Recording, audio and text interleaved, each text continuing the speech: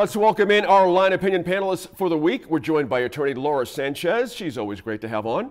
Dave Mulryan, president of Mulryan-Nash Advertising, is with us, and former state representative Daniel Foley. Thank you all for being here. Appreciate it. Now, a suspect has been arrested, guys, tied to at least one of a string of shots fired incidents near the homes and offices of lawmakers. But to this point, as we tape this on Thursday midday, that suspect hasn't been charged in any of those cases. So Laura, let me ask you this to start off. How does this impact the atmosphere heading into the governor's State of the State address Tuesday and the rest of the session? Any carryover there? Should we be concerned? Always. I think it does carry over. I think there's going to be a different heightened level of awareness for sure about what's going on. I think that for one, like they've already had metal detectors at the entrances. So you already have to go through certain entrances and be able to basically have to get wanded if you don't pass through the machine. And so I think that we're going to see a lot more of that, more scrutiny. So probably longer lines. That's an important precaution, and one that we should have been taking years ago because it's open otherwise to anybody who can walk in.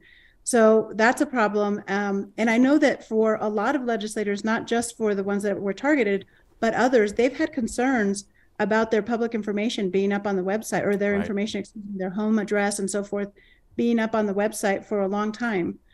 So it's great that they're finally taking that down. And I think we need to do what we can to try to protect people because they're really just trying to do their job.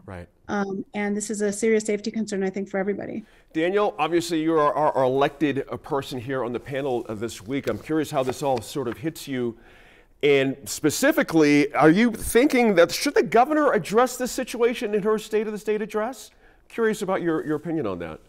Yeah, no, I think the more attention you give these actions, the more crazy people want to try to get attention. That's one of the problems. You know, I think, you know, I mean, look, there's a culmination of problems here. One, we have an absolutely out of hand crime problem in the Albuquerque area.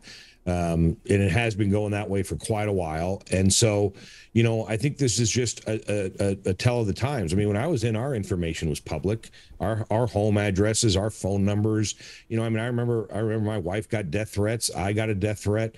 You just kept going on. I mean, I remember somehow some guy from jail got my home number and was calling my house when I was gone. Wow. And, you know, I wound up getting a death threat once and wound up with some security for a while. What doesn't help, though, is the secrecy behind we have someone that's a suspect possibly in custody. I mean, I think that the thing that nips this stuff in the butt right away is when they're swift, there's action, they tell you what they're doing, and they're deliberate with their actions. And when they do this, when there's this veil of secrecy that we have a person of interest or we're not sure what we're doing, I mean, it can't be that difficult to track down people that are doing this type of a crime in Albuquerque if you're serious about tracking them down. I mean, there seems to be, they're taking the right steps now. The right steps are they're providing security, there's security at the homes. And I think that, you know, what's going to happen is that they're eventually going to get somebody or figure something out. But at the end of the day, I mean, I think, you know, closing down the Capitol and taking off all the people's home information. I mean, at the end of the day, you're choosing to represent the people. And you got to be able to let the people have access to you. But I do think the government needs to take a step to protect them. Let me ask you this, Daniel. Daniel, let me ask you this. Shots were fired.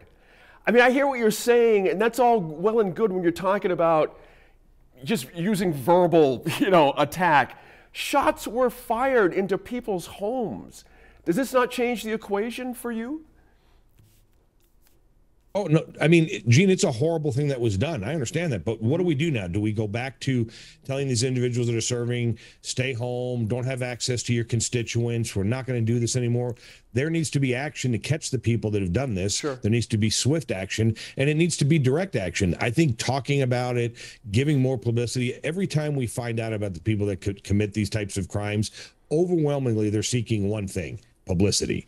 They're seeking publicity. And the more that everybody goes on talking about this and letting everybody know what the steps are that are being taken and how everybody's worried and upset about it, you're feeding these sick people that are doing these types of crimes. And I think at the end of the day, you just let these guys get arrested, prosecuted, and get prosecuted to the fullest extent of the law. That's what's going to stop this stuff from happening. David Mulryan, does this change how lawmakers will approach their work? And I'm using the word work here because, as we all know, there is some movement on gun reform laws. I mean, all kinds of different things they're going to be talking about during the session. Does this change things? Well, you know, Day Hockman-Vigil put up a Facebook post addressing specifically that, you know, they were being targeted, their houses were being shot at.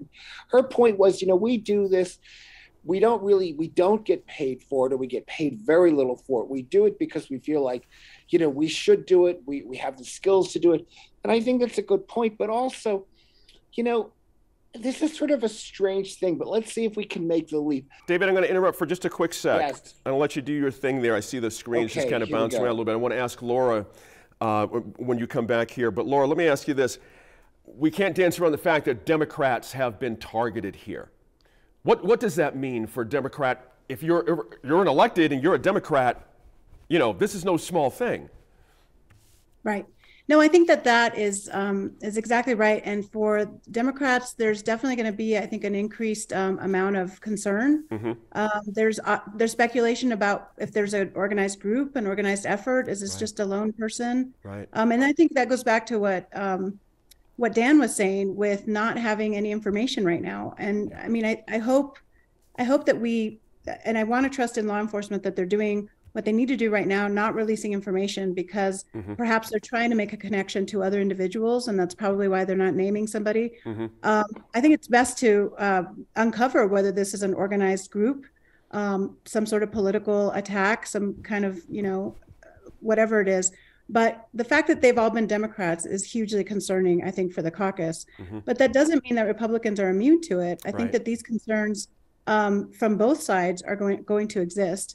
And anybody could be targeted. So we should all be, I think all of us, including, you know, obviously the legislators, but all of us who are up at the Roundhouse on a regular basis, or even just citizens who go up there, they should be safe, feel comfortable going up there and not have to fear that there's somebody lurking in the, you know, in the bushes ready to take someone out. And that's the sort of fear that I think will be a real concern this session.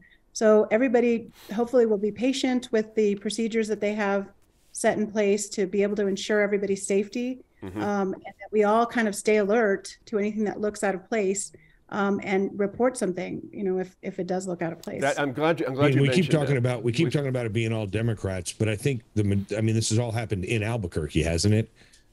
Pretty much.